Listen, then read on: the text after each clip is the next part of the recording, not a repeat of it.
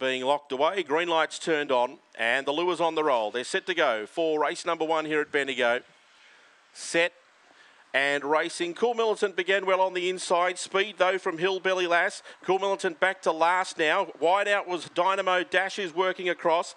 High Card Right tried to follow it across, but running off the track was Hillbilly Lass. Flaming Pepper now gets to second around Cool Militant, recovering from High Card Right. And then further back in the field, Baruga Banjo, but Dynamo Dash dashes away and will win easy. Dynamo Dash beat Cool Militant, and Flaming Pepper was third ahead of High Card Right.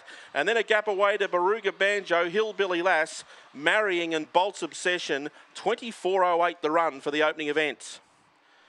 Number 7, Dynamo Dash, at a good price, has been able to power away and has avoided any interference, beating 1 Cool Militant, who began well but then got shuffled back on the rail.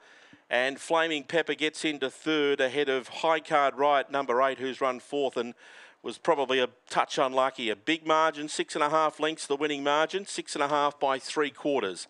6.5 3/4, 6.62, 11.